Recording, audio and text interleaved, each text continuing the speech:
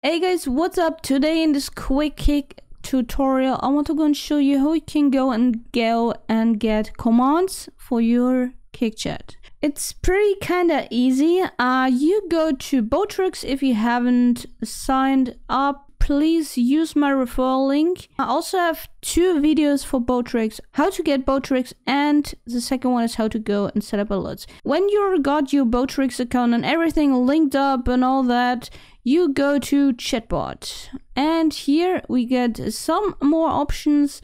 Also make sure Botrix is a mod. Make sure of that. So when you're in here, you can go and set up a lot of stuff like moderation modules, timers that already run in your chat. You don't need to touch anything and type anything, but you also have commands. Click in there. I got 2.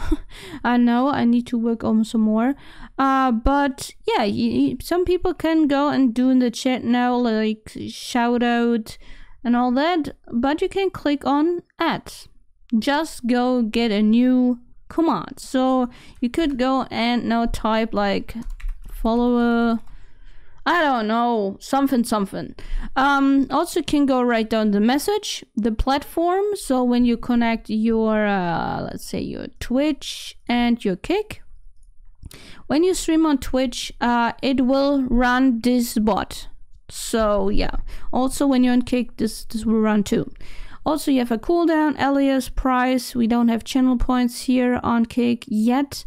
I don't know what they were called. And what viewer can go and trigger this alert. So yeah, that. Also, what you have is variables. Click on there. Get a second page. This is pretty interesting. So if you don't know some commands, you can go and just look through here. Here are some examples. For like full wage. I really need to set this up. Like someone has a birthday and it's in your chat like Jack birthday, and it says, hey, today Jack's birthday. Here's some commands, but also when you scroll down, fetch, it's pretty interesting. So if someone wants to know how's the weather at your place, like New York, you go and have this command. You just type weather. And then in the chat it's like, oh, in New York it's like, whatever, 20 Fahrenheit. Pretty interesting. People can also go and change your title of the stream, your category. So just keep this for the mods maybe.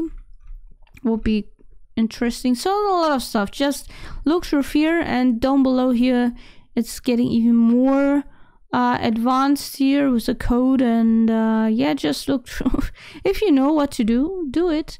I would say this is it. I hope I could help you a little bit how to set up basic command. Please go and give this video a thumbs up, would be amazing. Please comment down below, what do you like most about Kick? If you want to go and follow me on Kick, go follow me on kick.com/JamesDMusic. Well, I hope to see you next time. Bye bye.